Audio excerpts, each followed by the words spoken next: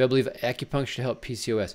Well, you know, I don't know of any data specifically for PCOS. Acupuncture has been studied in vitro, which is not the same as, you know, other types of fertility treatments, but, you know, the most high-tech option, IVF, and it made no difference.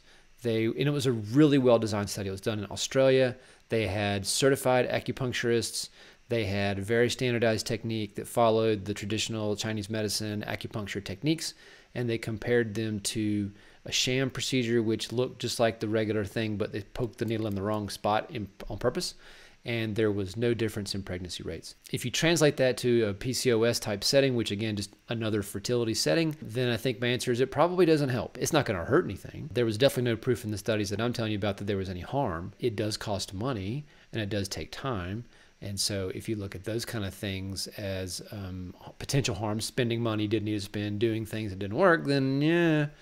So I don't personally recommend it.